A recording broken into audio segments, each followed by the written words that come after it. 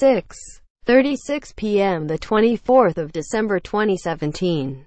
Updated 7:49 a.m. the 25th of December 2017.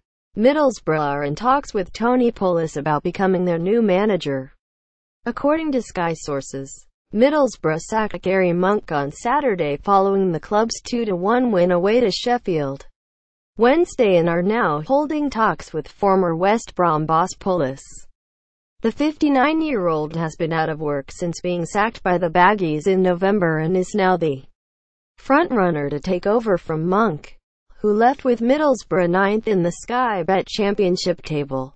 Borough owner Steve Gibson is believed to want to make an appointment as soon as possible in the midst of the club's hectic best of fixtures.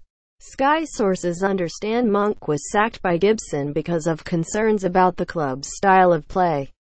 Monk had just returned home from the win at Hillsborough when he received a call from Gibson to tell him he had lost his job. Sky Sports News understands he held a meeting with the club hierarchy in midweek to discuss January transfer targets and was therefore shocked to receive the call from Gibson. But Sky Sports News also understands Gibson was not confident Monk would lead the club back to the Premier League at the first time of asking, leading him to terminate the 38-year-old's contract.